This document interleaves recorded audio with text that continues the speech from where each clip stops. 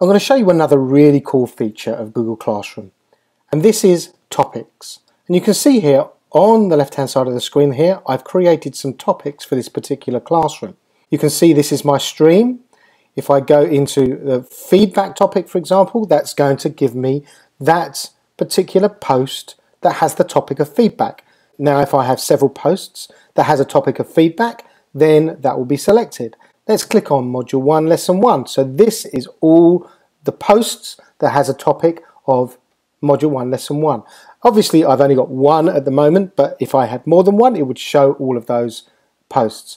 So this is a really good way for teachers to manage their stream on Google Classroom. Now, to create one, you go down to the plus, and you can create one within an announcement, assignment, and a question by clicking on Announcement, and you can choose your topic here.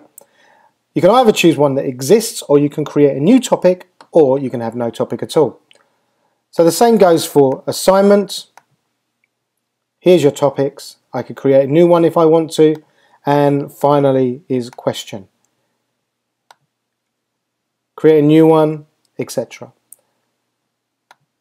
Now, as a student, I'd be able to find things much easier by clicking on my topics and going to the different areas. So for example, I can click on Module 1, Lesson 1, and then it will show me all the posts that are related to that particular lesson. So that is topics within Google Classroom.